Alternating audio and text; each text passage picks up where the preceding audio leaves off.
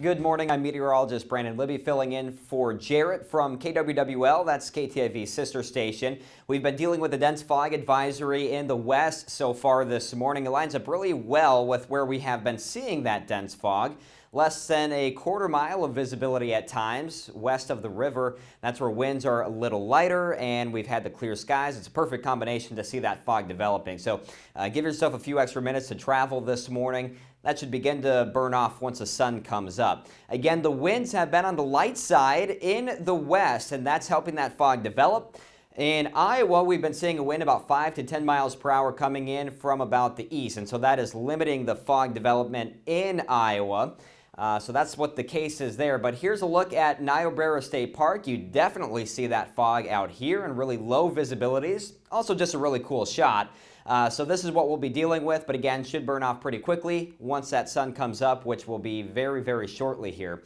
Temperatures are running in about the mid-20s to the low 30s. We're at 30 in Sioux City, 25 in Wayne, it's 28 in Storm Lake, and 28 in Denison, 27 in O'Neill. Big low pressure off to our south. We're going to avoid all of that rain and most of the clouds as well. It is going to bring in some slightly cooler temperatures for today, but you see the clear skies out there, except for maybe a little bit of slight cloud cover in our northeastern counties. That will not have any impact on our weather for today. And Future Track is going to show that fog burning off here by about 10 a.m. And for the afternoon, it's going to be another day with plenty of sunshine, and that's going to help our temperatures to warm back up well above normal. The clear skies will continue into tonight, except for maybe a few passing clouds in the east throughout the overnight hours. For today, here's a look at your conditions. We'll range from about the 40s in the east to the upper 50s in Nebraska. South wind 5 to 10 miles per hour. And for tonight, we'll look at temperatures in the 20s and 30s once again. Maybe some patchy fog is possible.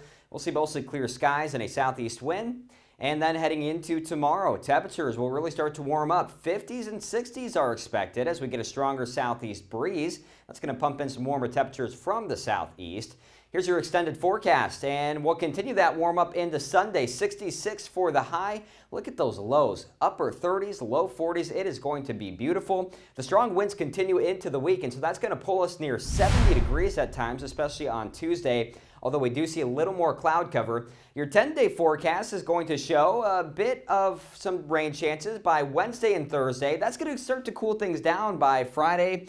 Next weekend, we'll drop into the 40s for highs, but still not looking at many chances for snow or ice in the forecast. Just about perfect, I think, is what everybody would think about that. You know, when you're saying we may drop into the 40s, that's not doing too bad. Yeah, I'm not mad about that. Yeah. Thanks a lot, Brandon.